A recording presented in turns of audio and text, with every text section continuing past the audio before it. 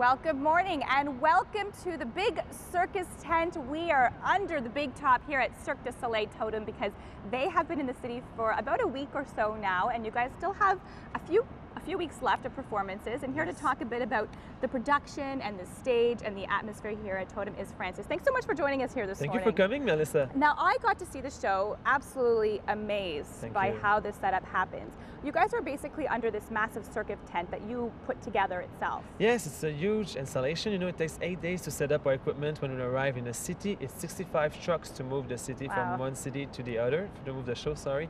But you know, it's so intimate because as soon as you step into the big top, you forget about your reality and you let yourself be in awe in front of the acrobatics that are being performed, and you're so close to the action. They're flying on top of you, walking next to you. It's an experience in itself. And that's exactly it. The show is very intimate. You were saying about 2,600 people it sits in here? Yeah, 2,600 people, but you never feel like it because there's no bad seat in the house. It's in the round and you're close to it. It's just amazing. And it's air conditioned, so you don't have to worry about air conditioned sweating. for sure, yes.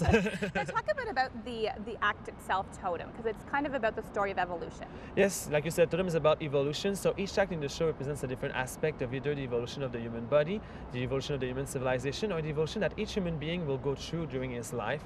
But we don't present it in a chronological order. It's very evocative. Right. So what you see is just 46 artists coming from all over the world performing skills that you've never seen before. From unicycles to an aerial act 40 feet in the air is just very impressive. Now, what I think sets you guys, you know, apart from other acts is just the little details and the production value. I know the stage here is pretty incredible in what it could do. Yes, basically we're kind of pushing forward the limits of the big top, for example. So the stage, you know, there's straps, there's parts that are moving up and down. There's a lot of aerial work, as I was mentioning. So there's a structure at the top that's called a turtle shell that goes up and down 40 feet in the air. But there's also wonderful video projections in it. Right, and that's a huge aspect of the show. Now, the stage itself, there's holes so things come in and out, like you were saying as well, right? So the artists know where to go because it's pretty dark in here. Yes, they know where to go. I mean, we've done more than 1,200 performances now, so it's pretty well roaded, I would say. Right. Now, a big part of the show is the video production. So we're going to go over here and talk to Luke,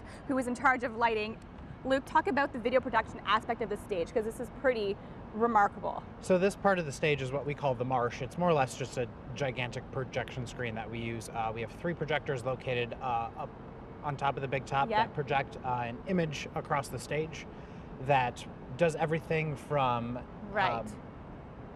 lava to swimming pools to this pond that you see here. Right, and now I'm going to go step on this pond. Do you want to join me here? Because it's pretty cool with what it does. When we walk on it, you can see the water actually move. So how do you make that happen? So there's a IR camera located above the stage that tracks the position of people on the stage, and then that information is fed back to a computer that generates basically a change with the content that follows people around the stage. So we have live water, moving sand that also tracks with people, so you see footsteps as they walk across the sand. It's pretty incredible. Now, some of these images have been taken in pretty cool locations as well, right? Yep. Our lava is located from Iceland in the eruptions in 2010, and then Guy Liberté, when he was in space, also took some space images that you'll see during the show. Fantastic. Well, thanks so much for having us here this morning. It's kind of neat to, you know, to kind of gain more perspective on how this all works, because when you see it, you have no idea how technical it actually is. Well, that's part of the magic of Cirque du Soleil is going in to experience it and not necessarily knowing what you're seeing. Exactly. So it leads you to believe and kind of explore for yourself. All right, well, thanks so much for joining us here this morning. When we come back, we're going to be doing some performances. We're going to meet some of the artists on the stage, and I'm just going to continue on to play with this water thing here. So stay with us. Lots more to come here from Cirque du Soleil. I'm CTV Morning Live.